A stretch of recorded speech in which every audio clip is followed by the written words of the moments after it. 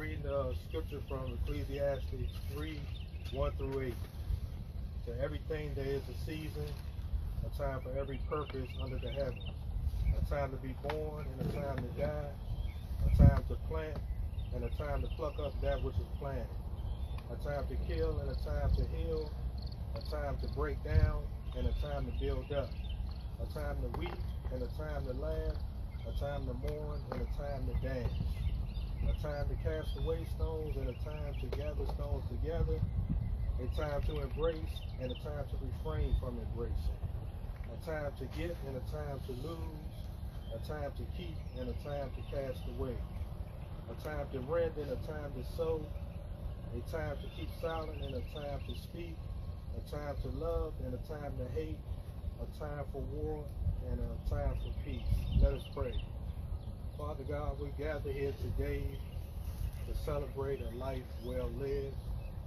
We thank you, Father, for the opportunity. We thank you for giving us the opportunity to experience and see what a real husband, what a real father, what a real grandfather, what a real man of God looks like. Father, we ask that you let the works of his hands and the content of his character and the love that he shared to so many of us over the years be acceptable in your sight. And Father, as we prepare to commit his body back to the ground, Father, I can hear you say, well done, my good and faithful servant. You were faithful over a few things, now I will make you ruler over many. Father God, we ask you, Father, that those of us that are left behind, Father, that you will forgive us of our sins and create in us a clean heart. Father, that you will help us to live lives that are acceptable, Father, that you will help us live lives that are uplifting, Father. We thank you and praise you and we ask you all these things in Christ's name. Amen. Amen. Amen.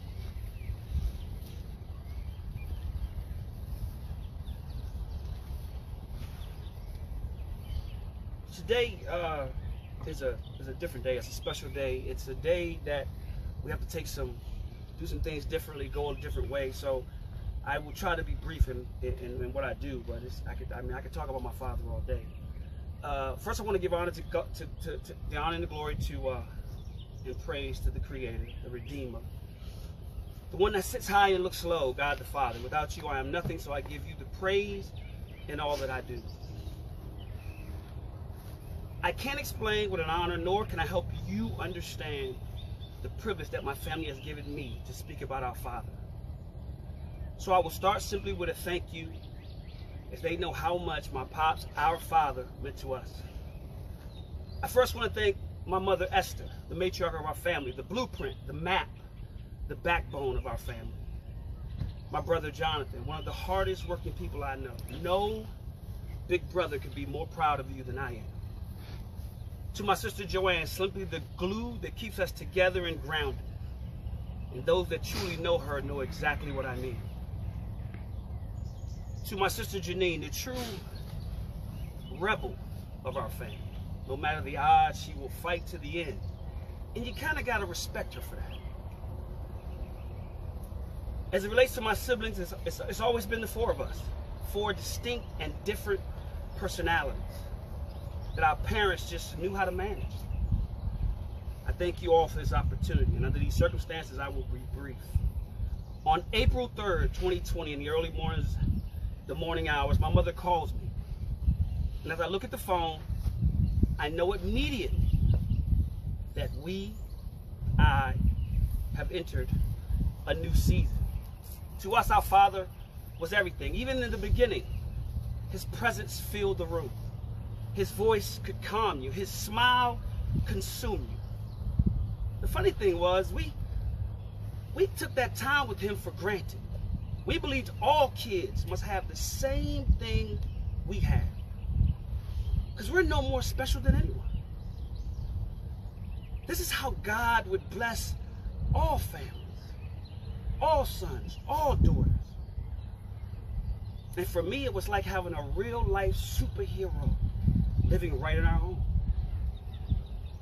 But what we later realized is being our father and being the man that he was simply a choice. not all fathers make, that not all men choose. So maybe favor is what we have. Maybe favor is what we've been blessed with. Because you can't choose your family. So today we celebrate our father.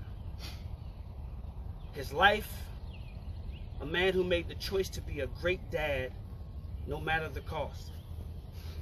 My family is entering a new season.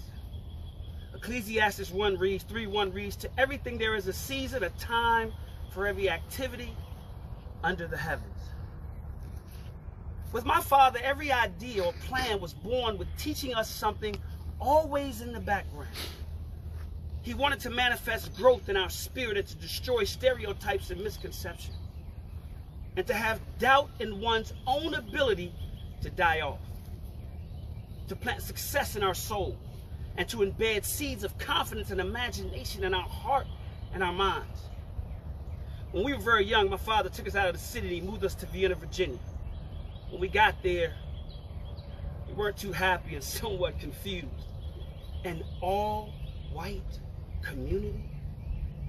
What could he be thinking? But this is the true genius of my father. He thought this lesson through in all the way. My father wanted us to understand the real world, so he created a microcosm of real life to help us understand what the world would be like when he could no longer come to our rescue, to our aid. For me, he wanted me to understand as the firstborn that the world won't always see me as he sees me. For Jonathan, he wanted him to understand that what the youngest of families don't really find out till it's too late, that the world won't love him as much as his father loves him. Joanne and Janine needed to understand that the respect and love that they received from our father and our mother would not always be that way in their journey through life. But here's the genius in the man. That cul-de-sac where we lived, that place where we would be tested and build the confidence and fortitude we all carry today. As we walked to school from that neighborhood with those same kids, to Louise Archer, a school built by a black woman, a teacher who wanted to fight for education for African-American students. And most of the kids going there didn't even know it. That church across the street, First Baptist Church of Vienna, where we spent the next 20 years shaping who we are as people and building our Christian faith.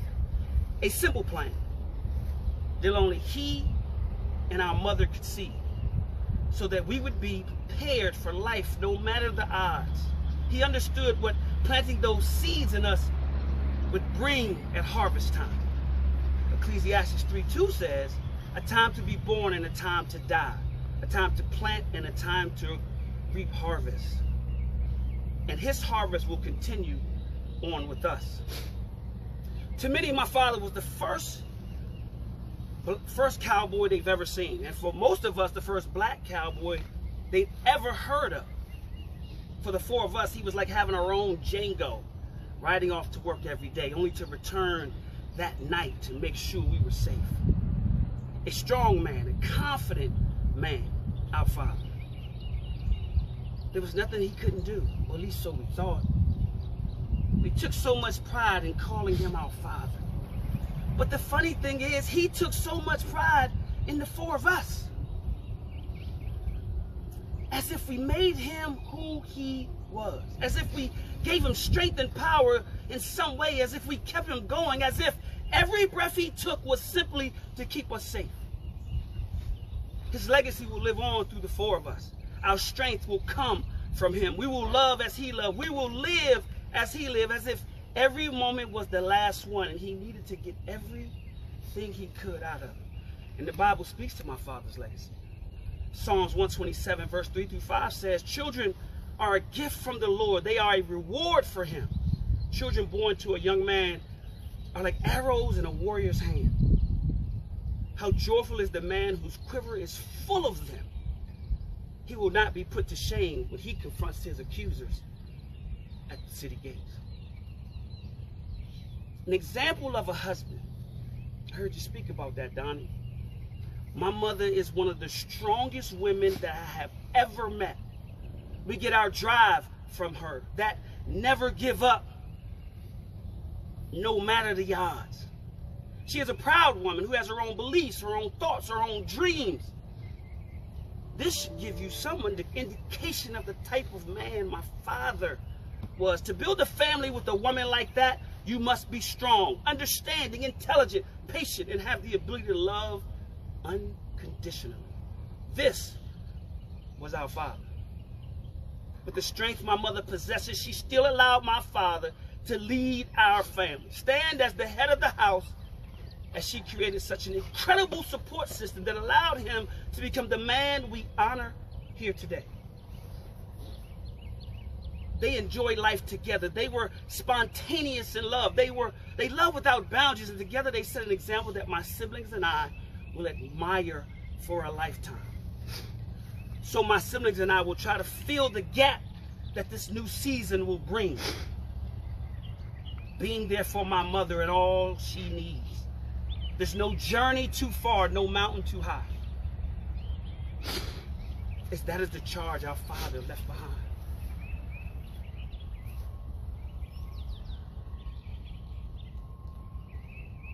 "54 years married, 54 years together." Ecclesiastes 9:9 says, "Enjoy the life with your wife, whom you love, all the days of your life that he has given you under the sun, because that's your portion in life, and your toil at which you toil under the sun." To toil. Now look that up.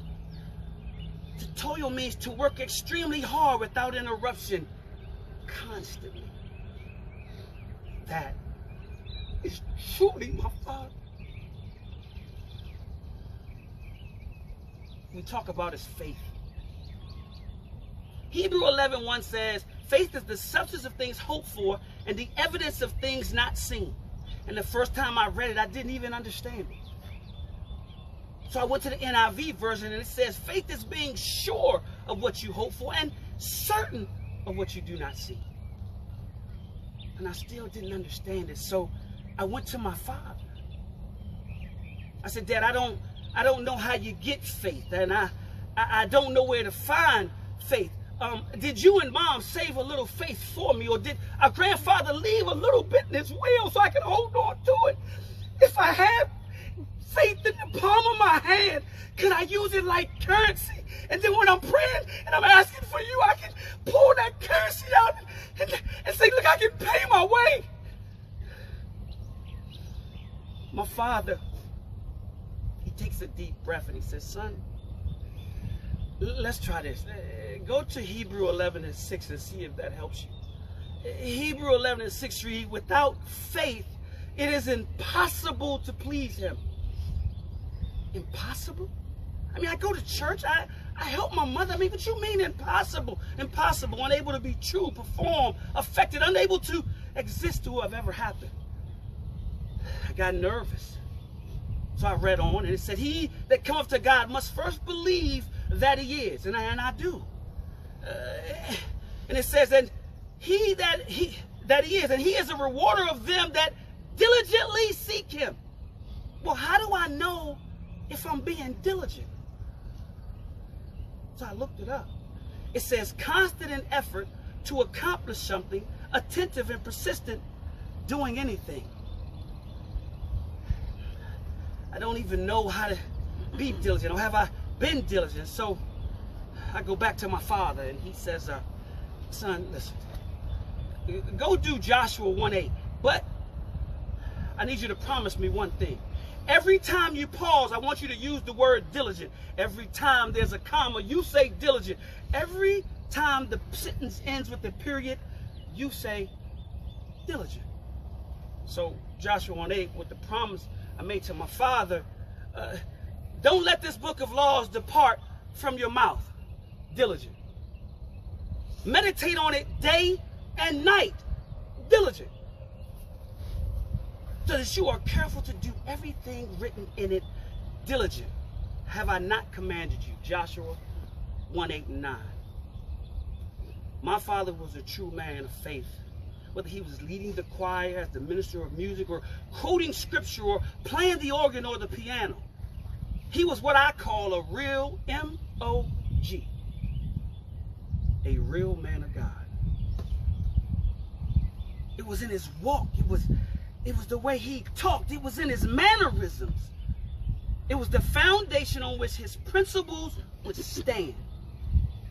In Proverbs 4:1 and 1 through 4, it says, "My children, listen when your father corrects you. Pay attention, learn good judgment, for I am giving you good guidance. Don't turn away from my instruction. For I too was once my father's son, tenderly loved by my mother.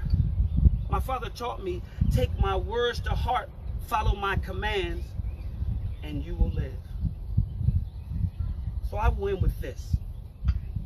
On April 7th, 2020, at 10 o'clock in the morning, with family, relatives, friends, together, we celebrate the life of my father, Joseph Houston Haggler III, a husband, our father, our friend, our mentor, or simply just Dad.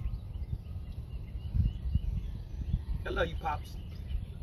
When you get to the gate, they gonna know they got a good one. We gonna follow your lead, Pops. We gonna work together. We gonna take care of our mother.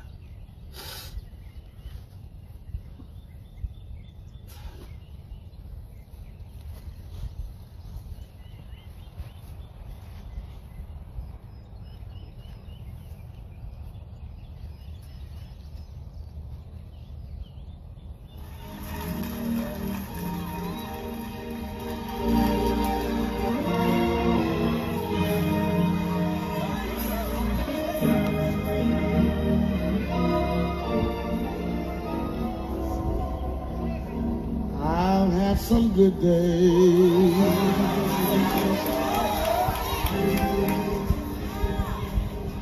I've had some hills to climb. I've had some weary days. And some lonely nights.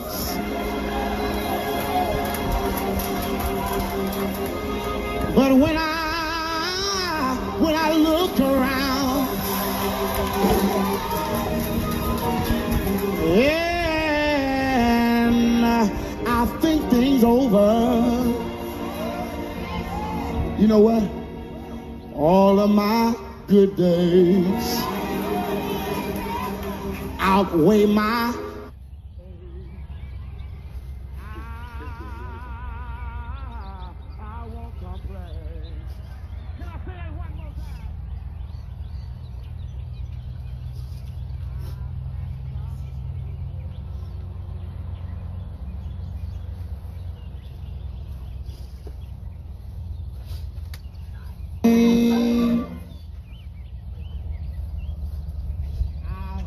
some weary days and some sleepless nights. But when I look around,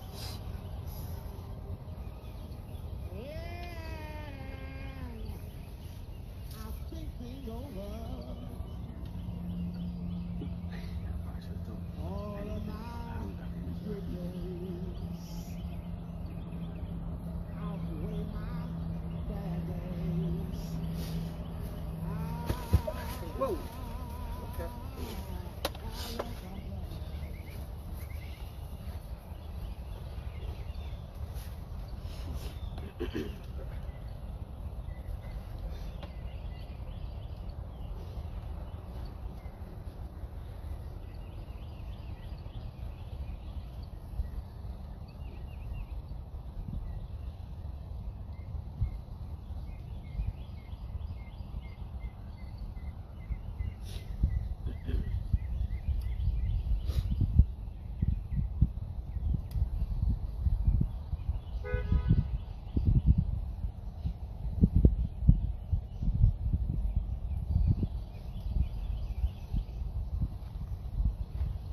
Good morning. I think those words were very much worthy of a life well lived by a great man of God, first of all, a great husband, a great father, a great relative and friend.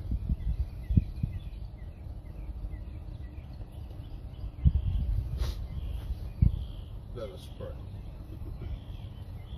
Blessed be the God and Father of our Lord Jesus Christ, the Father of mercies and all the God of all consolation, who consoles us in our affliction, so we may be able to console those who are in any affliction with the consolation with which we ourselves are consoled by God.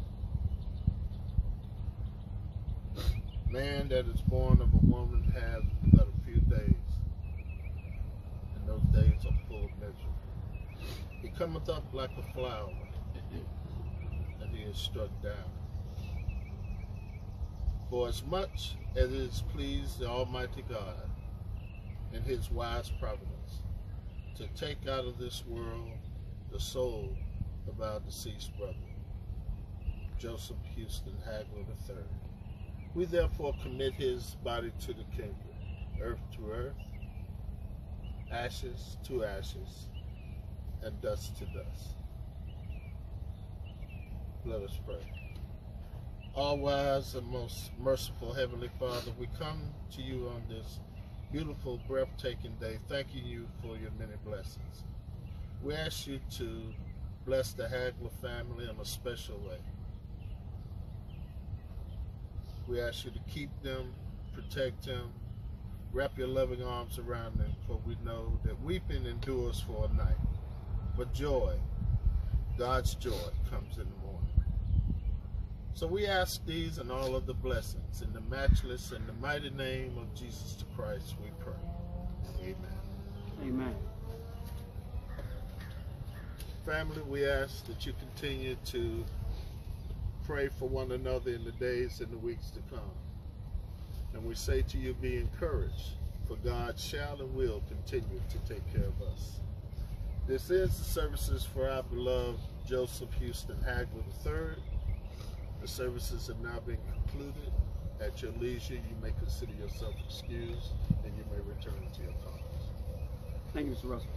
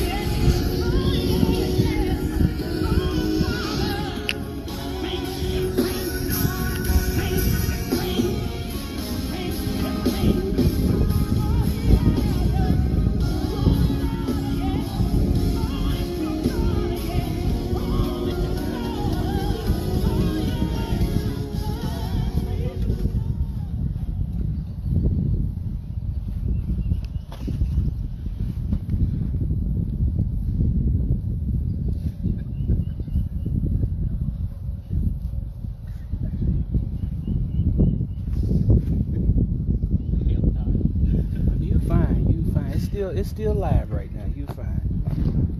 Yeah.